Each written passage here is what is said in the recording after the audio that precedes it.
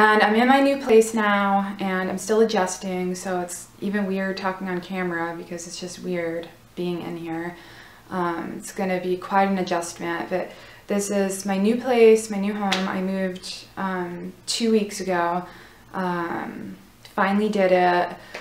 And it's just like a huge adjustment, but it's definitely for the better. It's definitely for the best. Like, we both feel that way, like in our hearts, that it was just time, like well overdue time.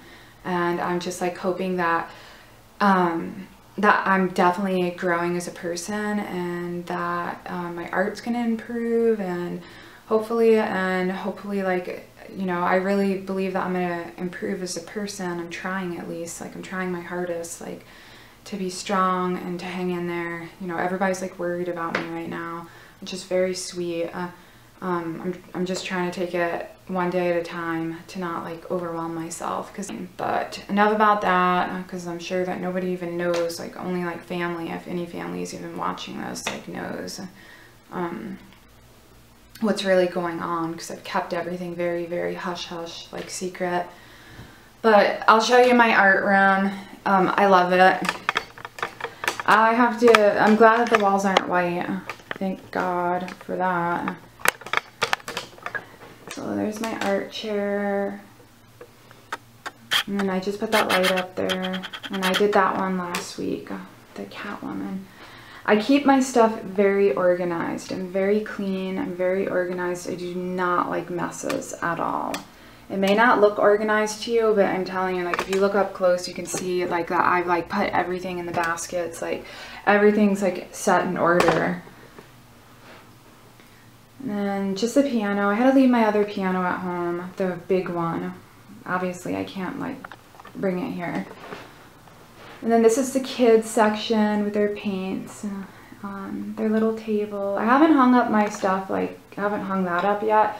I just like literally am getting settled. And then I have to like set up my easel, so that's still on the floor with the kids' books. I have to set that up. I'm thinking like I'm gonna put it in like the corner right here.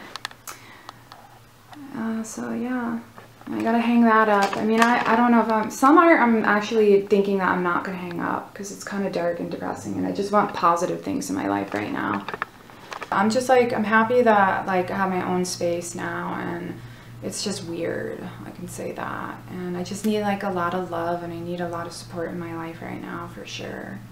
I definitely need that, because I just like, I do get very down, I do get sad, and I have like days where I just like start crying and stuff, and I like hide it from people. Like I'm not like really, only people that I trust, like I show them like that other side of me, like that I am like vulnerable, that. But then other, you know, other people I just like will smile and just, you know, kind of like act like nothing's like the matter. But everybody's like worrying about me, and it's like so sweet. I mean, it's really sweet, but I don't know. I'm like trying to like just like be tough, be strong, and hang in there for my children. So, and this move could not have been any better. I mean, it's a perfect time. Like I feel like this move is like perfect, like in my life right now. And I'm just like hoping to God that in my future it's just gonna be nothing but like no drama. Like I don't want drama in my life. I don't want things that don't serve me anymore, like people that don't serve me. Meaning like if they're condescending or if they make me feel a certain way, I kind of like have pushed those people like out of my life. Like I can't have people like that in my life anymore, that like if they're not gonna serve me, I can't have them in my life. And that goes for places as well, because a lot of people don't know that like even places don't serve you. Like if you're going to like certain places like bars, clubs, you know, and you're drinking, or you could possibly get hurt by somebody, you know, you can never know, you can get in a fight with somebody, or some drama can break out.